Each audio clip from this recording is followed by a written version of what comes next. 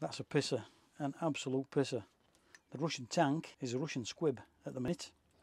Morning guys, welcome back to New Zealand. Like every photographer, we've got a start point. What hooked us, what got us into the medium in the first place. Mine dates way back when I was a young fella. My old dad, bless him, he was a good one for hobbies. Fishing, stamp collecting, military badges, that's all sorts of stuff. And then one day he came home and he brought a camera and he took a quick photograph of me and my sister, disappeared under the stairs, came out half an hour later with a shiny 10x8 black and white print. And that was it, mind blown. Could not believe what I was looking at. And ever since that, hooked on photography. Now what my dad did, he started from memory, his first series camera. I remember him having sort of little Polaroid cameras back in the day, Instamatics, that sort of thing. And then one day he came home, like I say, he came home with this, what I at the time classed as a serious camera. And it was a Zenit TTL, an old Russian camera, like my dad does. Decided that now he wants a better model. So he upgraded to a Minolta, I believe. And the old Zenit TTL was handed down to yours truly, which at the time I was grateful of, but I didn't have a clue how to use it, not a Scooby. And I sort of ponced about with it, messed about, pretending I was David Bailey, that sort of thing. That sort of got cast off in the mist of time. God only knows where that one's gone. And then I kind of did what my dad did and upgraded, and that was the start of my journey, really, in a nutshell. So now, here I am, quite a few years later, I'm starting to look back at old cameras. I'm really enjoying reconnecting with film photography, and I'm absolutely loving it. I'm just going to talk a little bit quieter, guys. I'm going to go quiet, actually, because there's a guy walking up here, and I don't want to feel like a dick. Morning, mate. Oh, always. Dodge that bullet. I am totally full of envy and awe that people who can walk around with a vlogging camera, talking into it without a care in the world. It's not me. It really is not me. That was the start of my journey, and I cannot thank my dad enough for giving me this passion for photography. My life's go-to, my life's rock. It's everything. I love it to bits. So I'm reconnecting with old cameras, and I thought, hell, why not try and get a Zenit TTL, try and make some photographs with it. Looked on the local auction sites, couldn't find a TTL locally within New Zealand. Did drop on a Zenit 12 XP, which is, I got it for a bloody snip actually, cheap as chips. So that is the subject of today's video. We're going to head back to the van, we're going to have a look at the camera, show you around it, slip a roll of film into it, and then over the next couple of days, we're going to head out and just make some photographs. There's 36 exposures on the roll, and we're going to try and make 36 acceptable photographs. Don't know what yet, no idea. Let's go check out the tank.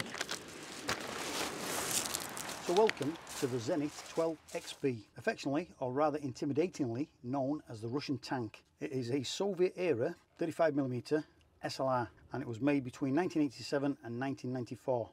Now apparently on the back of the camera is a serial number. I don't know if you can see the serial number on there, but the first two digits of the serial number indicate the year of manufacture.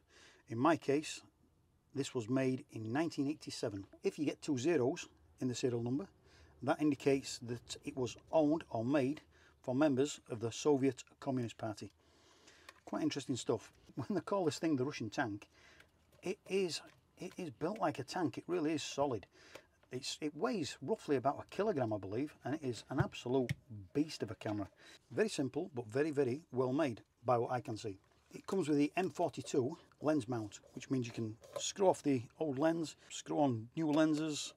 Now the M42 mount lenses are quite easy to get hold of and quite cheap as well. I've got a series of M42 mount lenses for my Pentax Spotmatic kit, so they're the Super Takumars, and I will at some stage be using a Super Takumar on here just to give it a whirl. The lens that came with the camera is a Helios 58mm f2. By what I've read, these are quite well made, quite sharp lenses, and apparently they give you some beautiful bokeh. Now shutter speeds run from the 30th, which is the flash sync, 60th, 1/125th, 1/250th, 1/500th.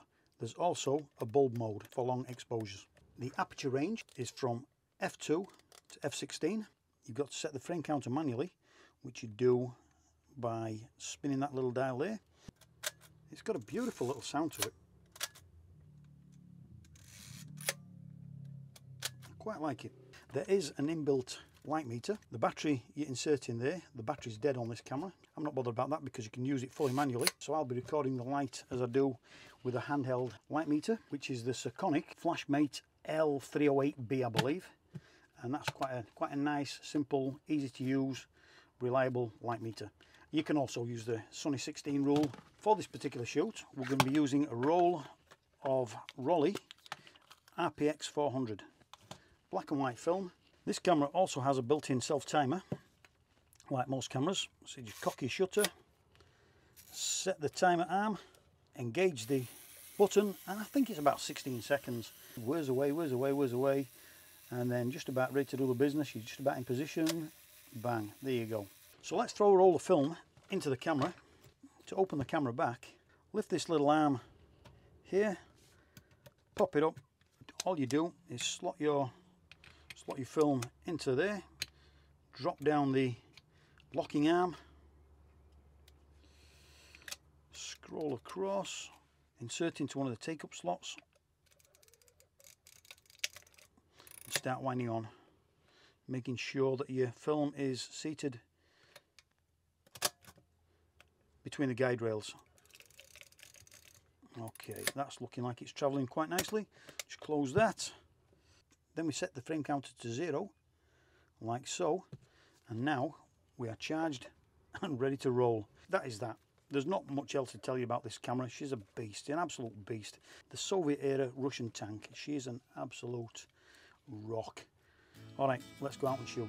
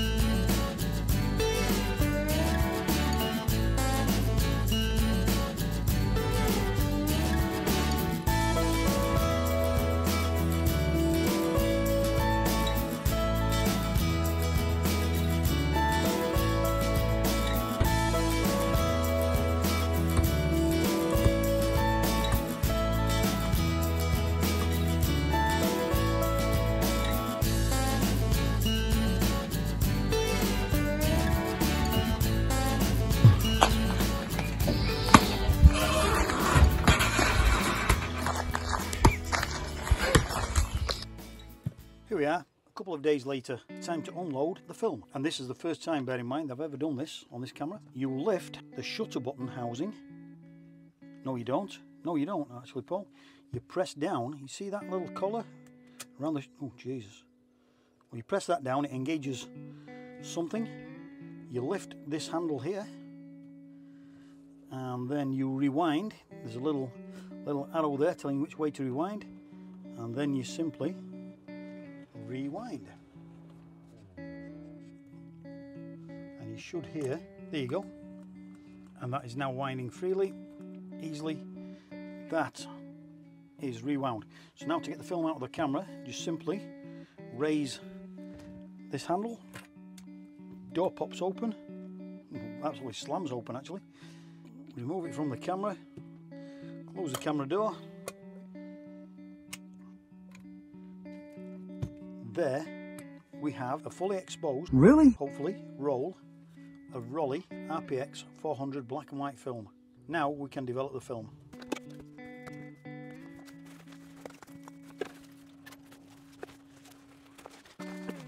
I decided to load two films into this tank, process them both at the same time. The exact same film,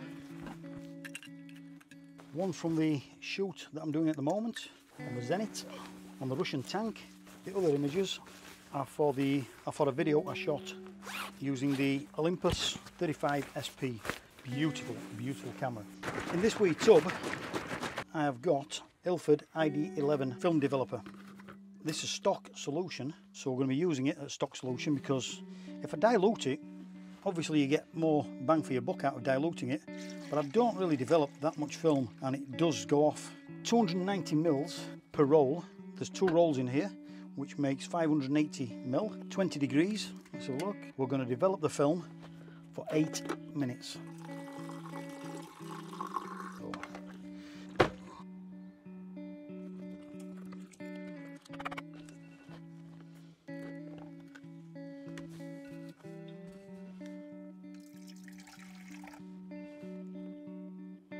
This is Stop Bath, Ilford Rapid Fixer, and we'll give that 3 or 4 minutes just to do its thing.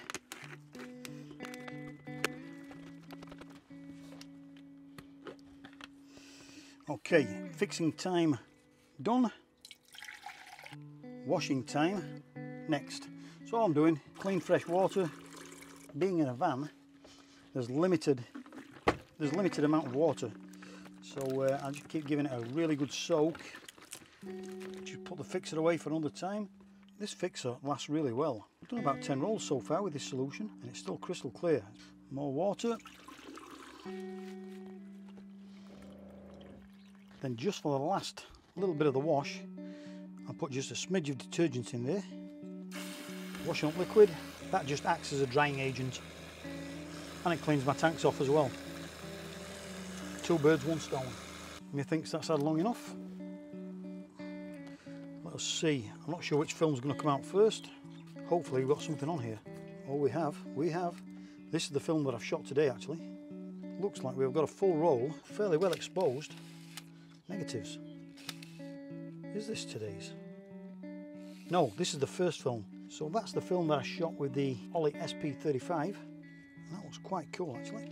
We've got a beautiful day today. So we should be able to get these dry fairly quickly. This is a tale of 2 rolls. The first roll, which I shot on the Olympus 35 SP, has come out absolutely beautifully. The second roll that I shot on the Zenith 12 XP have come out shite. No, they've not even come out, to be honest. It's developed okay because we've got the name of the manufacturer's name and the frame numbers. They've come out okay on the edges. Very, very little else on there. Very little. I can make out little bits, but so thin. Unbelievable. Now that leads me to believe that either the shutter's not working or the aperture's not working. Either way, that's a pisser, an absolute pisser. The little Zenith, the Russian tank, is a Russian squib at the minute. I've looked at the camera and found out what went wrong. Now if you look at this camera, this is a Minolta X300. Advance the film, hit the shutter, the mirror lifts up, stays open for the desired amount of time, and then closes. Everything is good. Let's try the Russian tank. Advance the film, the shutter opens,